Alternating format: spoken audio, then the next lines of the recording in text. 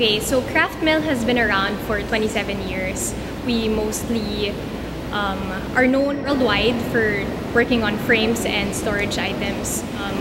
We do use indigenous materials, mostly using abaca and pandan, natural fibers really.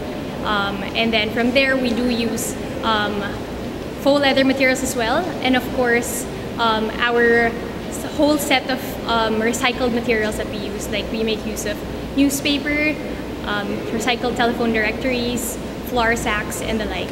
Hi, I'm Camille Bautista. I'd like to invite everyone to visit us at the FAME show on March 14 to 17. Visit our booth at Craft Mill and our local brand Grassroots. We'll be showing a lot more new stuff, especially the cabinets that we will be branding Urban Farmer. We look forward to seeing you there.